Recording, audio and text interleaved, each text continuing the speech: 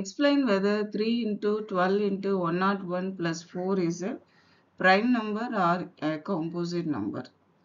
First we see what is a prime number and what is composite number. Prime numbers are natural numbers that are divisible by 1 and that number itself.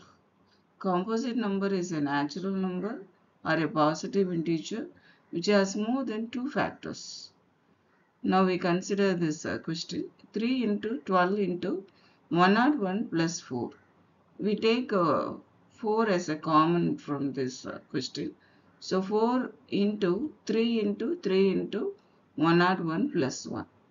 Simplifying this value, we get 4 into 910. So this question is product of two numbers.